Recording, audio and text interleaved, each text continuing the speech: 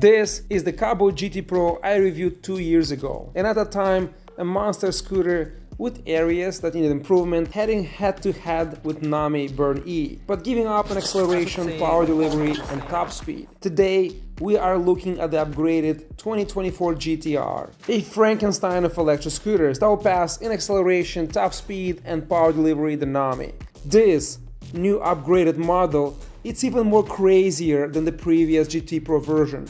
This frame and suspension lift is insane. Looks like those mod lifted trucks, so much travel, it is unreal. Just look at the old model suspension size and height compared to the new one. The difference in width and height, it's crazy. I can't say enough about this. Every scooter company should absolutely go with the front mount controllers. I mean, I know that the Storm, they did it on the back and stuff like that. It's nice, but I think the front is where it should be. The specs are crazy. We have a dual 2000 watts hub motors, maximum power delivery of 13,440 watts.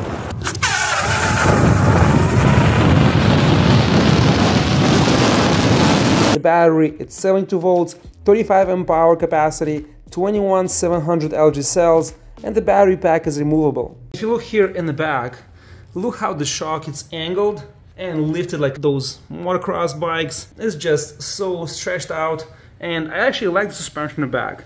The way it's angled, it has good rebound. It is perfect, almost 100% efficiency, and how it works is just so soft, so comfortable. Here there's a knob, I have to clean it up here, and you can adjust it the way you want it. It's so much travel, so much angle. I like how the rear works. I would say, yeah, 100% this is exactly what I want in a scooter. The front, it's a little stiff for me. It needs to be more soft, and I want more adjustability here in the front.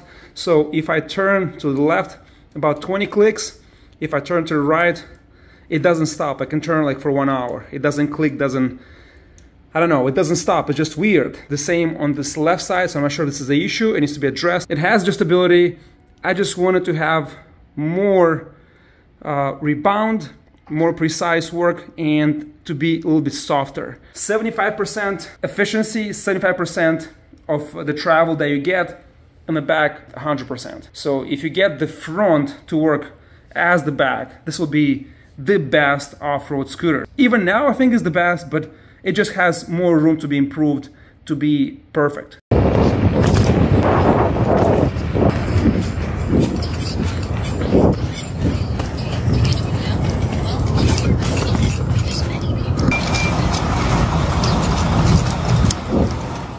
Going off-road, it's extremely fun. This is the best scooter I've tried so far. Smooth and good travel, responsive rebound.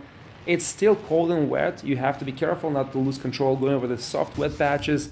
And I cannot go fast here. I only hit 20, 25, 27 miles an hour.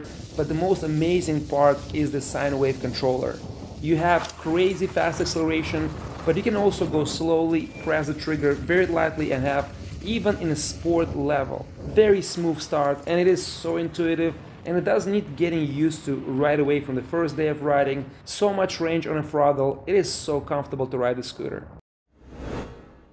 What's cool here, you double tap and you get the S, and this S is gonna pull more than 110 amps posted on the website, so now it's just insane amount of power. It's almost very similar as the Roadster I tested last week or 2 weeks ago, but just like under 14,000 watts, under 14 kilowatts. So, you know, if you put this at 84 volts, from 72 to 84, if you jump, it's gonna be the same. If not, actually it's gonna feel probably more, because you have so much height and feels like you're taking off, like you're flying. So really crazy performance, insane acceleration. So let's see what we get now. What's cool in this mode that actually we can go soft, or we can do this.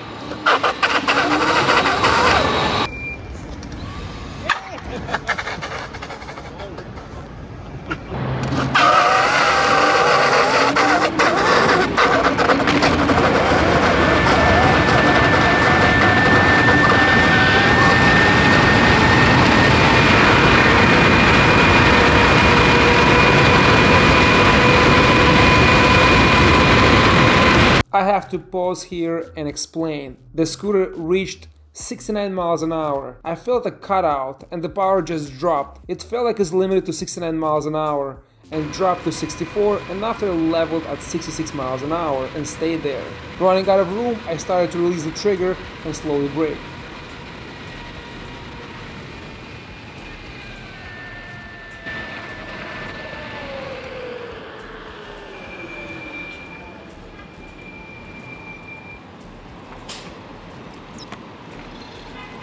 Freaking super stable. This is insanely how stable it is, and it shows 69 for a second, so maybe 65, 64 is the max because I'm like 250 pounds with the backpack and everything on me, but I'm surprised how stable it is. This thing is insane. Wow. And I think if I dock in lower, I can probably pull more. Yeah, this thing is definitely close to 70 miles an hour. If you are under 200 pounds, let's say 175, 180, you can definitely squeeze more. And the acceleration is, it's insane. This thing is super rad. This is crazy. Just a hair less power than the Roadster, but it's so close. Like, it feels similar. If they make this in 84 volts, this is gonna be a very good contender to go against Roadster. Wacky, look at that. Nice. I want to go and do it again. I want to do another speed test. This is really stable. Be careful, okay? Do a test run. It's crazy. Let's see when he's coming around the corner. That's gonna be cool to see. So Michael weighs about 150, 160 pounds with the jacket, with the helmet, so he's pretty light, and I'm expecting really high speed. I reached 69 miles, that's what's registered on the speedometer, and this speedometer is pretty accurate. I tested, you know, with the GPS next to it, the different speed levels, so if you maintain 20 miles an hour or you maintain 25 or 45, it's almost dead on, plus minus 1 mile, which is, I think that's pretty accurate. So let's see if he's coming around.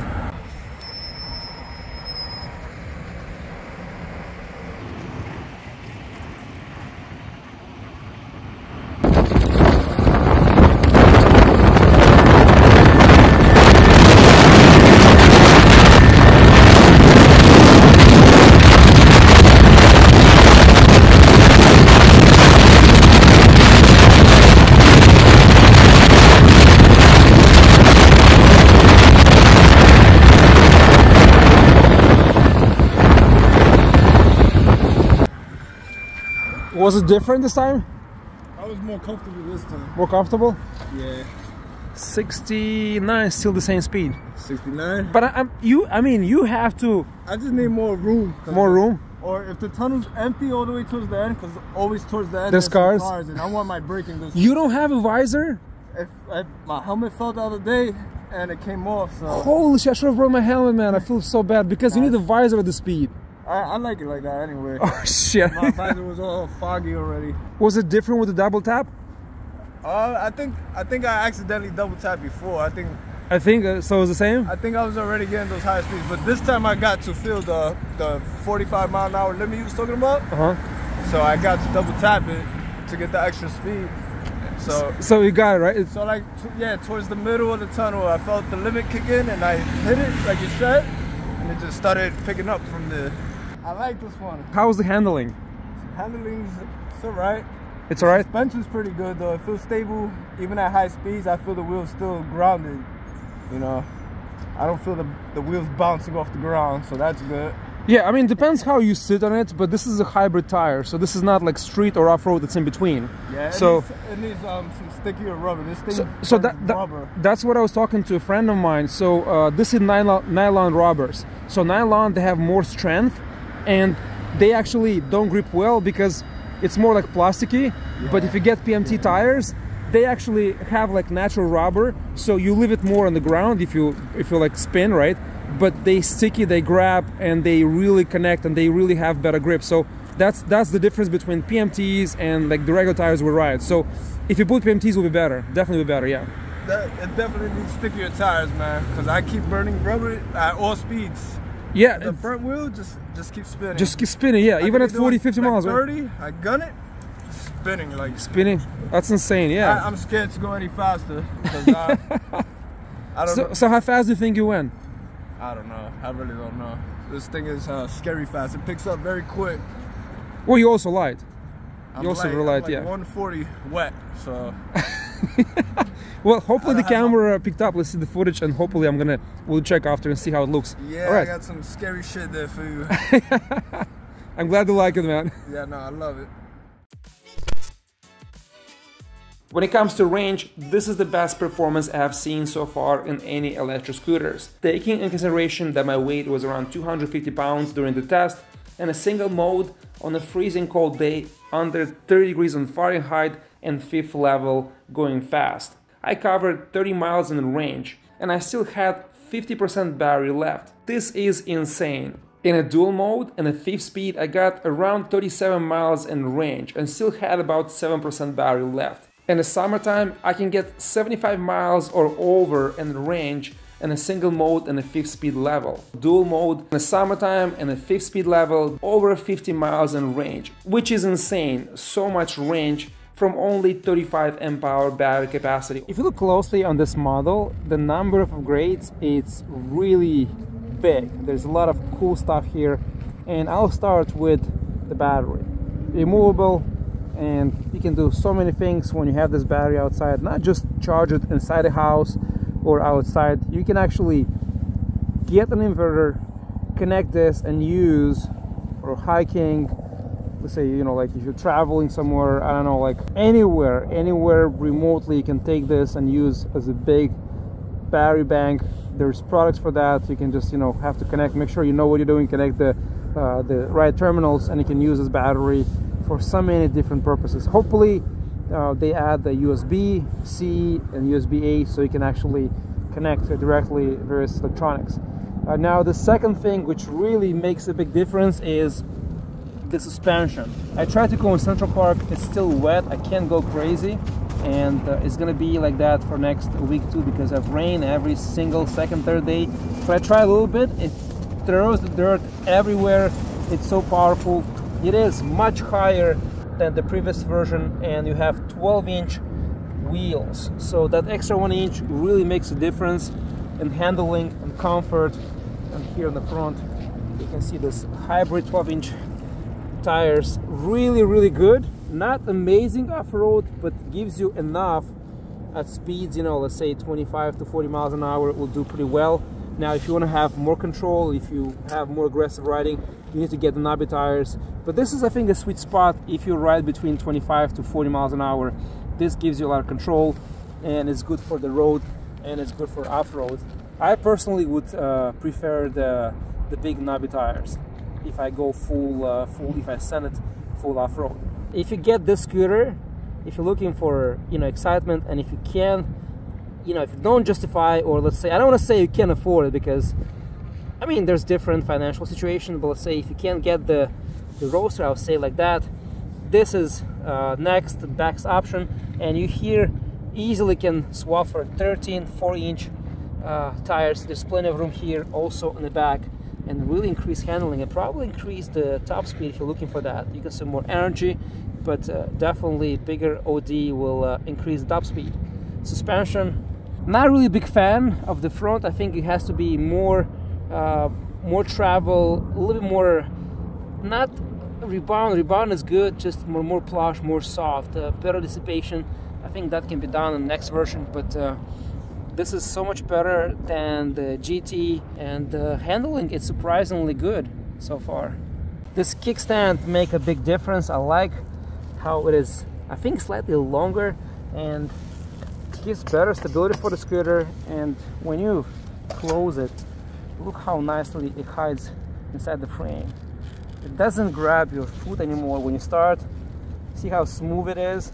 So even if you touch it, it doesn't harm you. That hook is not there anymore, so much better. The frame looks to be the same as the previous model, exact the same size looks like, just elevated much higher, more travel in the front and the back. Really really shines off-road from all this travel.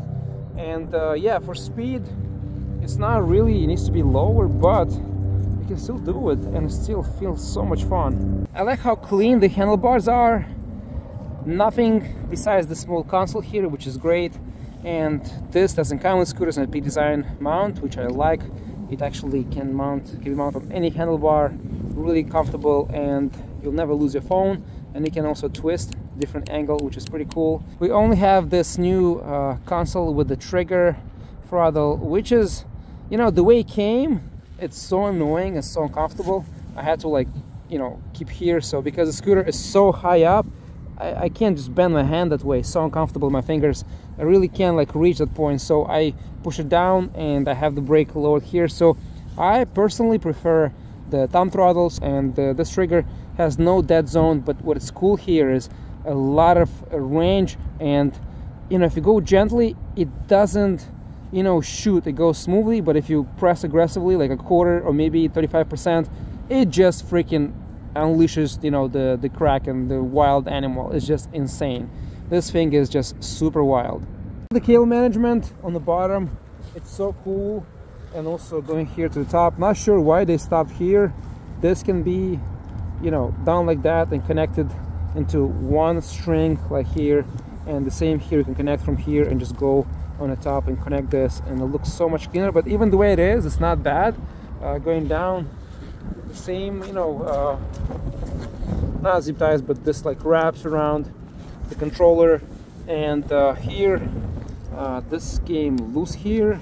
And another thing is, I'm not sure, this rubber thing doesn't really stay in the place. It's like, doesn't matter how I put it, it just pops out. So this can be improved, and it's not a big deal, but it needs to be better. I like here, the spring-loaded charging ports is awesome. So something like that to have here, or just take it out, will be cool. Except, you know, you get this dirt here, and I don't know if that's gonna mess up the lock. So this is amazing as the previous model.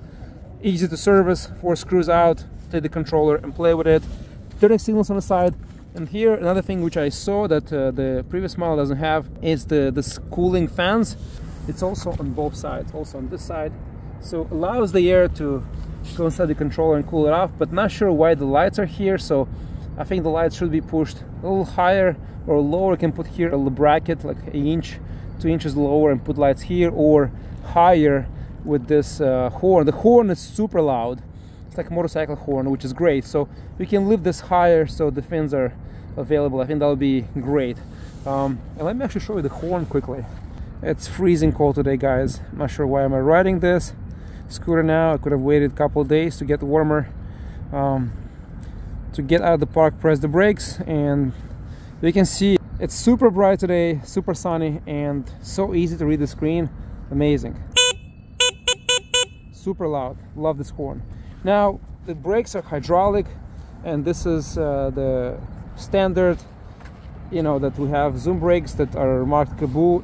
I personally, if I only use, I think that this is not enough. If I use on the rear brake, it's not enough power to stop this crazy acceleration. So you get the Magro MT5s.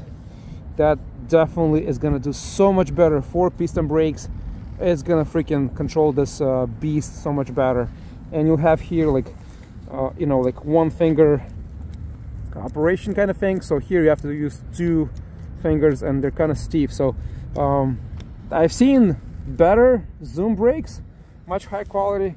This is like, you know, kind of like feels like entry level. So I don't know, like it's you know, I was expecting more. Not sure why they didn't use 4 piston brakes, at least like Logan or something better quality. These zoom brakes are dirt cheap, so weak, and not enough to stop this powerhouse. Yeah, like I can use both brakes and I can stop on a dime or slide. The wheels grip very well, but I feel like if I use only one, it's not really enough. So you need definitely 4 pistons here. And I just only feel like the angle, if you look, it's too steep. It has to be slightly, maybe 3-4 degrees inside in. You have plenty of room to go in the back. I just feel like I'm a little bit over the handlebars, which is not bad. It just makes the speed and makes entire acceleration process feel so much more exciting and so much more aggressive. This folding latch, it's really cool to have it. We don't have this on the previous model, and it's very useful. You can connect it there. All right, so size. Length from fender, it's about 23.5, 24 inches. Width, it's about 9.5 inches. Just the frame, and if you get these bars, about 11 inches. With the footrest here in the back, it's about 8 inches. If you get this extra corner here, 9 inches, and about 13 inches with extension. People actually put here various silicone cases, various bags, which is cool. I like to have all the space to put my foot in the back. Really cool. About 11 inches. If you look at the tire, this is 12 inches. It's almost the same height. When you step on the scooter, it doesn't drop down, not even half an inch. So a lot of space here in between, a lot of clearance. Best option to go off-road. Handlebar width, tip to tip, 29.5 inches. The height from the battery to the stem is 34 inches, and to the handlebar, it is 41.5 inches. Actually fits in the elevator, look at that. It's not that long, shorter base, almost perfect. The battery, you have this lock combination, so you can adjust it. You flip it up, and the battery comes out. And here, you have the cable, disconnect the cable, it comes out. And this, I have to check the ratings, but looks to be well sealed. And you have here a display. It shows you 100% the voltage. And what is cool about this connector, you can make an adapter. And before I get there, let me show you here the specs. LG cells, and it's 72 volts, 35 amp hour. This is one of the best batteries I've seen so far. You can get an adapter, an inverter, and you can actually connect here and use this for, camping, for trips, for traveling. In your RV, you can power on a lot of electronics, which is awesome. Very clean. You have here rubber to stop it from moving.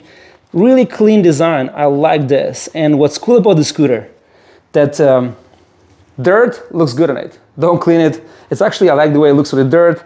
Really a massive beast. And remove the battery and you can fold it, and it's so much easier to handle it now. You can lift it and play around and put it away. Yeah, the battery has the sports outside, and I like this connectors. I like this rubber mat. It's really grippy, really good. You have this rubber feet all around. This handle makes it easier to lift it, and the battery is kind of heavy. If you look here all around, well sealed. It's a solid pack, and you have big connectors, you have anti-spark here. Yeah, all around very well done. Cool display added here. This battery can be used for so many things. Different electronics, if you're camping, hunting, traveling. Lights. So you have strobe, low and high beam. Look at these lights. This is so powerful. So this is standard GTR lights that you guys know about and you heard about. So this is pretty cool, powerful. We have the side lights and we have brake lights, red and blue. So when you press, you have this like mixed color, which is pretty cool. And here we have in the back the brake lights. And let me show you guys the side view.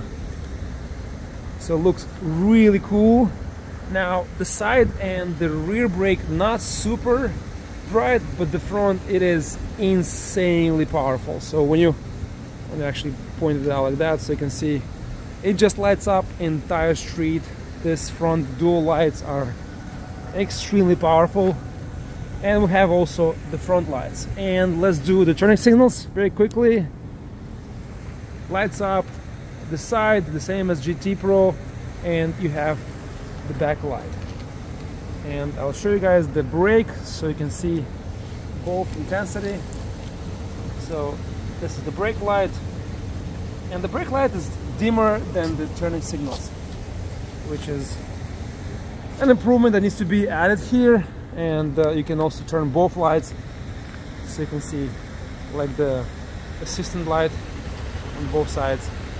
Pretty cool. I like how the brake lights light up underneath. Pretty cool. And the brake light is really good. Not so much in the back. It needs to be more intense. But if you turn the signal, you'll see it. It's super bright. So these are the lights, guys. Really nice. The front light, it's really powerful. This new GTR is the second after the Roadster speed-wise and acceleration. but #1 option and unbeatable off-road.